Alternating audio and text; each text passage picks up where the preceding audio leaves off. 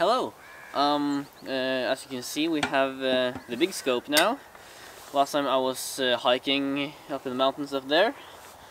Now, the last couple of nights I've been imaging with this guy, plus the camera I'm filming with right now, on a reflection nebulae known as the Iris Nebula, or C4 Coldwell Catalog Nebula.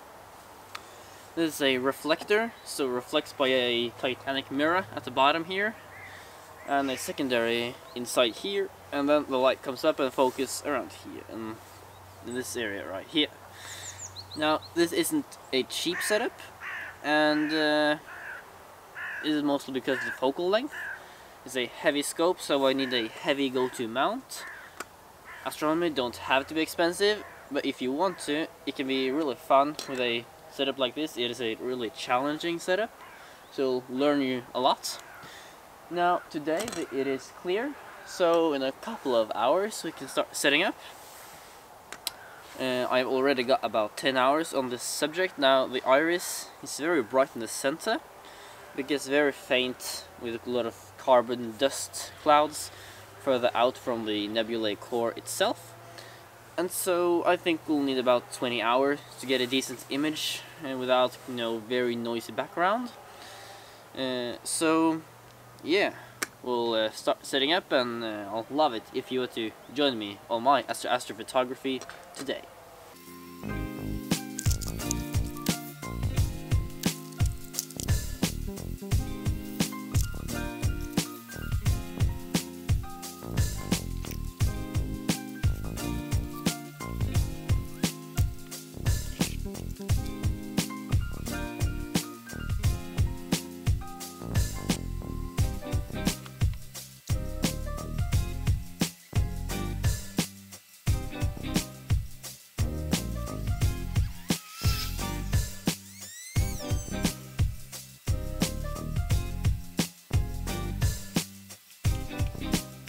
I can't do nothing with you.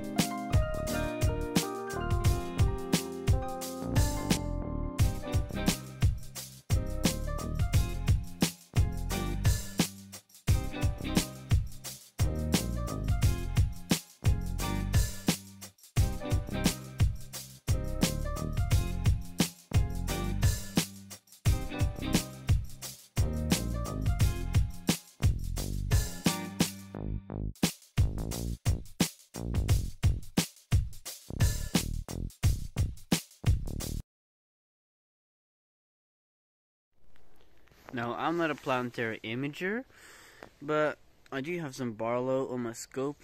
I don't think you can see it now because it's very dark.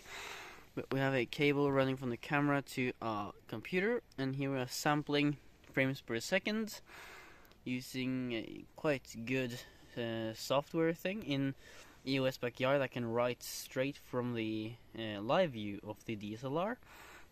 And with 30 frames per second, ISO 250 and 1/100th of a second, and shooting with a 2x Barlow on a 8-inch f5 Newtonian. Let's see how that'll look later. I've tried it before, not with that much luck.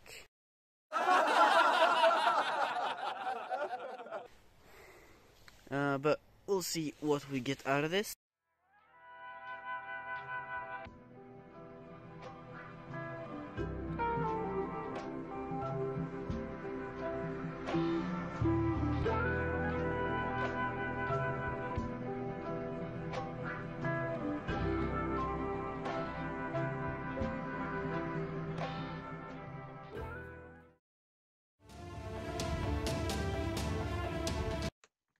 Now, if you are a professional astrophotographer, you know that you need a lot of exposure, but still, for a newbie astronomer like me, getting 19 hours integration on a target, that is a new record, and it's a crazy amount of data. If you're a daytime photographer, you might go with the 1/100th of a second, while us astrophotographers go with hours and hours, and this is, I think, 4 nights of imaging, so this is a lot of data. See, it's 36 gigabytes temporarily used, so a lot of data, and the SIF itself takes around 1 gigabyte. Yes, I thought I'd show you how you process an image like this. And it's mostly about, preserving the detail, bringing up all the data, because there's a lot of data and signal in here. Kind of careful processing in 2 programs, Serial and GIMP, and using a program or a neural network known as StarNet++ to remove the stars, and then I can process the different stacks a bit easier, and also did a 30-second stacks just to make sure that I have some detail in the core itself, where it's a really bright blue sequence star. And it's mostly about, bringing down the noise and still keeping the detail. And after you get some knowledge on how to do this, it actually kind of goes natural, although you do use a lot of time on it, compared to landscape photography, where I might use like max 10 minutes on an image. On this process I used about 1.5 hours if you take the stacking in that time. So it takes a lot of time, but I think the results are just totally awesome.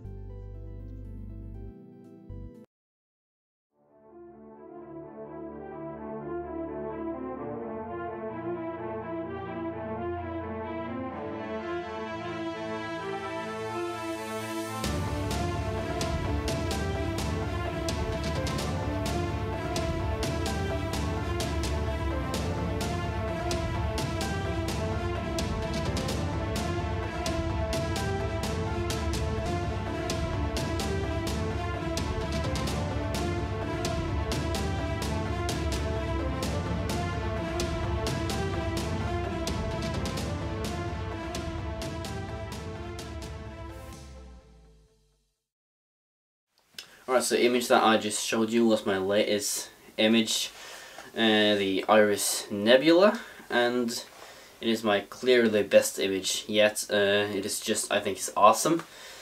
And an astro image, you get a lot of, feel of ownership to it, because you use several days actually acquiring the data for the image, and use a lot of time processing it, compared to like a daytime photography image, where you really don't use that much time processing the image and taking the image like the acquisition part. And I would like to know if you would like kind of a behind the image, or looking into the data and the image itself, to learn about what's actually what we're looking at, like kind of a astrophysics explained video, kind of a behind the iris or something like that. I have been waiting a bit to put out this video, because it took a while to actually get different parts going.